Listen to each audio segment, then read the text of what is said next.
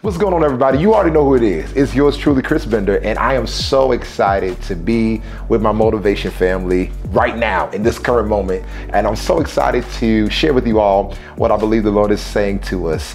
This is a great opportunity. I want to send my love and our celebration to our pastors. Come on, make some big stadium noise for PJ and PR right now. Let's go.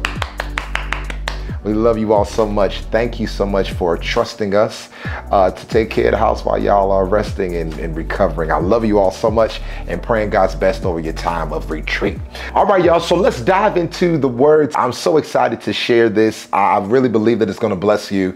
Let's read. If you have your Bibles, if you're on your phone, I can understand that you might not be able to swap and switch like you want to, but it's okay. I'm gonna read it for you, then I'm gonna give you a little synopsis of the entire chapter so that you can have a context of what I'm talking about, okay?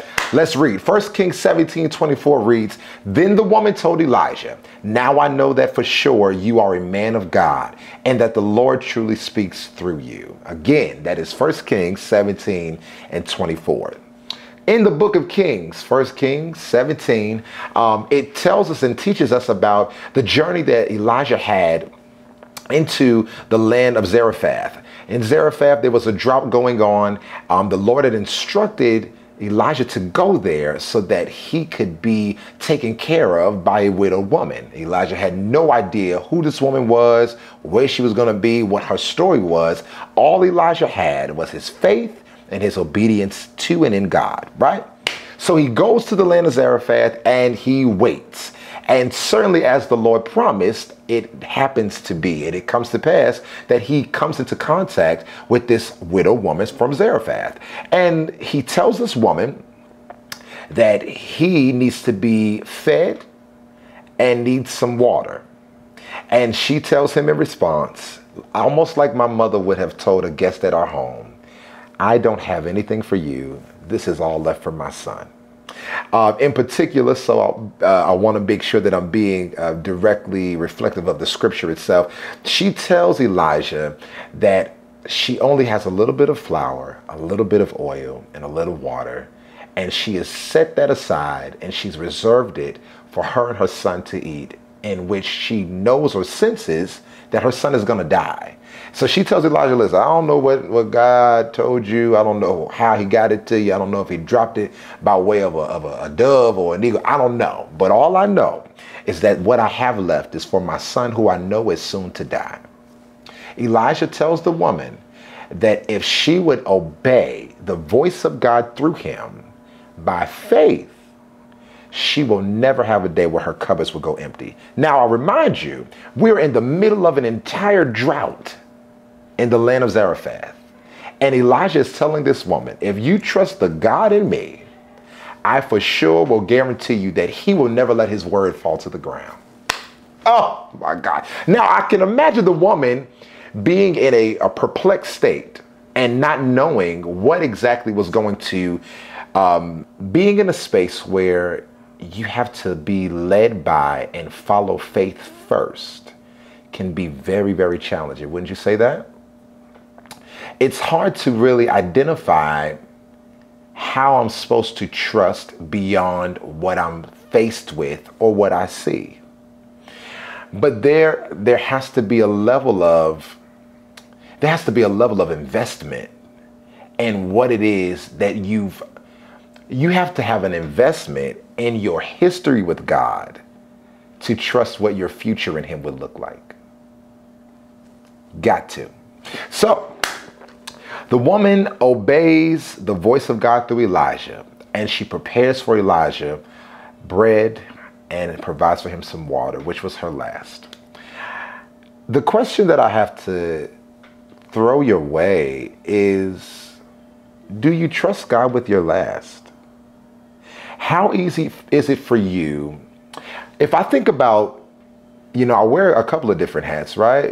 Chris, the gospel artist, the worship leader, the life coach, the cousin, the brother, the counselor, a little bit of everything, right? But if I put on the hat of the worship leader for a moment, and I thought about my experience as a participant in worship and then an actual worship leader, I would ask the question, how often is it that you are able to worship God knowing that things are not well wherever you are before you get to the house of the Lord? How easy is it for you to come into the presence of God with the people of God and freely worship him, knowing that there are still bills that have not been paid, knowing that there's a shut-off notice that you got on your kitchen table, knowing that there's been a pink slip delivered to your office, knowing that there's some component of life that you are experiencing in a great way? How often is it that we are able to come into the worship experience and worship God freely? Do you trust God enough to worship him freely, knowing that you're at your wit's end? Just like that woman in Zarephath, that widow woman, we find ourselves in these experiences countless times. I know even myself reading this and in studying it, I've seen myself in so many different areas and components and stages in my life, right, where I've been challenged to believe God, to serve God's people, to trust God and do for God in the name of God, even when I haven't had everything for Chris. And it's been completely challenging. However, I've learned one very, very sure thing in those experiences, right? The enemy is after your psyche while God is after the cycle. We find ourselves consistently in spaces where we are challenged to either go all the way in blind. PJ talks about it all the time, blind obedience. We find ourselves in consistent spaces where we can either follow blind obedience all the way through to the manifestation of what God has promised, or we can find ourselves in a very perplexed space and stay there and find ourselves in environments and communities and in groups that don't really help to push us from that space. And this woman in this moment, I can see that, in my imagination, I could see that her enemy, the enemy, right, was after her psyche. He was really challenging and putting her in a space where mentally she was weighing out the risk factor, right, of all of what she could lose or gain if she trusted this man. All the while, God has sent someone to break the cycle that she was going to experience that she never knew was coming. Let's dig a little further. So now that we have a base on the scripture, right, and we have a base of what it was that was happening in Kings, I want to share 3 points and perspectives with you that will help you to position yourself when you're entertaining a miracle, because that's exactly what Elijah was for her. Elijah was the bridge between the widow woman and the miracle. If we look a little further into the chapter, we see that the widow woman's son ends up dying. She finds Elijah and she almost tries to come at Elijah like, yo, what did you do? Like, I can imagine what she was thinking. Like, I probably could have sustained my son's life. I could have possibly had him a little longer. I probably could have given him something that he probably needed to be nourished. And I could have given him some nourishment or some form of nourishment through the meal that I had last prepared. Like, I could imagine her being so angry, not just with Elijah, but then now ultimately with God, because it was God that sent Elijah to tell her to give up her last. Goes and takes the son who is now dead, takes him to the upper room, and he cries out to God over the remains of this widow woman's son. And the Lord hears Elijah's cry and brings life back to that young man's body, and he lives. And so Elijah was the bridge that this widow woman needed to attain her miracle. But she didn't know that she was entertaining it. Isn't it crazy how sometimes we can be in the position where we are at the break of expectation becoming manifestation. We are at the edge of breakthrough becoming ours completely. We're at the point of that place and that space where God is going to perform what it is that we've been looking for, but we're almost faced with that one last test from God to see if we will be open enough to allowing him to do what it is that he wants to do in its fullness. Let's keep going. There's 3 things, there's 3 perspectives that I want to share with you that will help you position yourself when you're entertaining a miracle, something like the widow woman was with Elijah. The first point, entertaining your miracle requires you to submit what's left to the one who has what's next. If you think about the scripture again, the woman had to give up her last meal to Elijah. She had to submit it to Elijah for Elijah to have to enjoy, in expectation of whatever it was that God was going to do for her, right? Have you ever been on the edge of giving it all up for the sake of obedience? What you have is nothing compared to what God has. The woman was very eerie, as we've seen in the scripture, of the idea of sacrificing everything that she had, her last, for the man of God. However, she obeyed. How much is on the other side of your obedience that you haven't received yet? How many blessings, how much healing for your family, how much revelation, how much restoration for those relationships that have been rocky is on the other side of the door of obedience? You just haven't walked through it yet. And what would be the reason why you haven't walked through the door of obedience? Is it trust? Is it fear? Is it anger? Is it bitterness? Is it trauma? What is causing you to be reluctant about a door that is required? 1 Kings 17 and 17 through 23 is where we see that the widow's son dies, and she begins to doubt not only the man that God sent, but ultimately I would believe that she started to doubt God as well. But the same man that she submitted her last to was the same man that had the miracle that she needed. For the perspectives and the points that could actually help you position yourself when you are entertaining a miracle. Point number 2, here we go. You have to trust that this is your last time at your last. My God. You know what? If we weren't where we were, I would probably start running. But I'm going to hold my peace. But I want you to do me a favor. I want you to drop that in the chat. I need you to type this. Type, this is my last time at my last. Yeah. Matter of fact, while you're typing it, I need you to repeat it. Say it. This is my last time at my last. Oh yeah, come on, let's do the work. So 1 Kings 17, 14 through 15 says, "For this is what the Lord, the God of Israel says, there will always be flour and olive oil in your containers until the time when the Lord sends rain and the crops grow again." So she, the widow woman, did as Elijah said, and she and Elijah and her family continued to eat for many days. So the interesting word at the beginning of this second mantra, right, is trust. And the Bible, the word of the Lord tells us that we have to trust in the Lord with all of our hearts and lean not to our own understanding. And in all of our ways, acknowledge him and he will direct our paths. Why am I saying that? I'm saying that because it is one of the most vital scriptures, in my opinion, for anyone that is in a space where they're struggling with their faith and obedience in God. Because I feel like the base and the root of both faith and obedience is trust.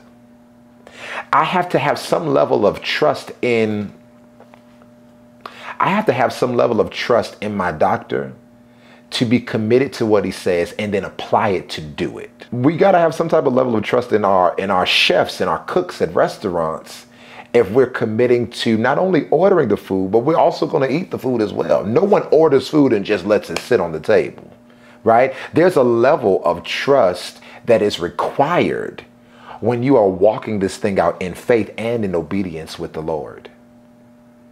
And so we dig into what causes us to fall into a place of distrust. Because if trust is the base and the root, we got to deal with that so that we won't struggle in faith and with obedience. What causes us to have distrust in God? What is that thing for you? What has caused you to struggle in trusting the Lord completely? What is that thing for you? Was it the failed relationship? Was it the not so satisfying doctor's report? Is it you seeing failure all around you and believing that because it's around you, it has to be your portion as well? What is causing distrust for you? Take a minute to think about that. This is the last point, and I want to make sure that you know what? I hope that you've been taking notes. And if you haven't taken notes while you're watching it live, it's all right. We're going to leave the replay up somewhere. Either check out the YouTube page or the Facebook page, and make sure you subscribe while you at it. I hope that you've taken notes. You know, PJ tells us that 90% of individuals that take notes make it to heaven. And I think you're trying to get there too. Last point, point number 3, obey the request, expect the miracle. Psalms 37:5 says, commit everything you do to the Lord. Trust him and he will help you. What God has in store for us, family, will always supersede what we currently have. The Lord is ready to assist us at any given point in our day. At any moment in time, he's willing and ready to assist us. However, we have to fully lean into what the Father is asking, requesting, and requiring of us immediately. Not just for what he can do for us, but as sons and daughters of God, family, I believe that it is our responsibility, and it should be our will and our desire and our passion to always obey his voice fully, completely, and immediately. One of the greatest offenses to our faith is our logic. And we must follow him all the way beyond what society says, beyond what our own personal preferences are, beyond what we might even feel in the moment. Our posture must always be, God lead, I follow. I think you need to write that in the chat. God leads, I follow. So what I love most about reading this chapter is what most people celebrated in the groups that I talked to about the scriptures. And it was the idea that what most people were rejoicing about was the idea that the widow woman's cupboards never went dry. But what was even more phenomenal than that was the concept and the reality also that the woman got more than what she expected from God based on her obedience to God.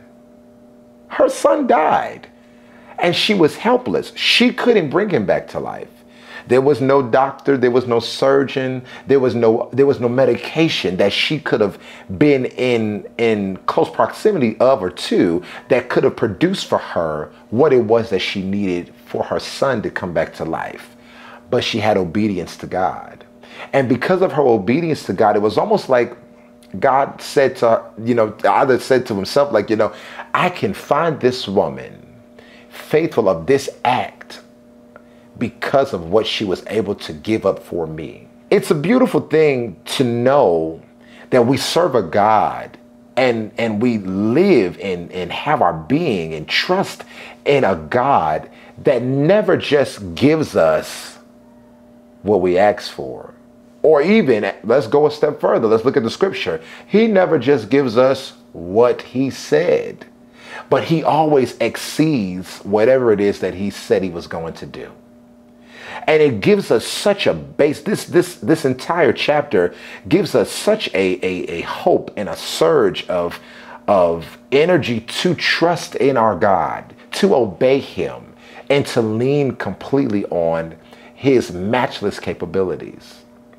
There is nobody else, family, that can do for us and that can be to us what God is, what God does.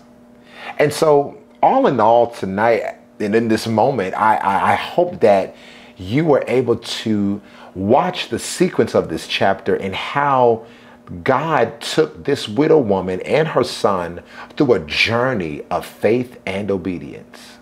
And not only did he take them through the journey, but he rewarded them for their commitment to the journey as well.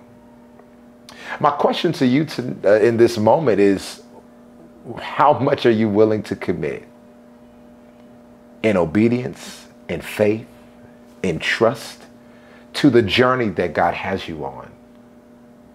How important, how vital is that to you right now? And how much more vital do we need to make it? How much of a priority in your life is your trust in the Lord? How much of a priority in your walk is obedience to God? How much of an importance is trust, is, the idea around faith in God in your journey? My prayer for you today, my prayer for you in this moment, is that you will leave this lesson, this experience, this moment of sharing with an incentive from the Bible itself on the worth of trusting in God. They used to teach us that in this Bible, some trust in horses, some trust in chariots, but we will always trust in the name of the Lord. Why? Because it's the name. We haven't even gotten to his works yet. His name alone is a strong tower.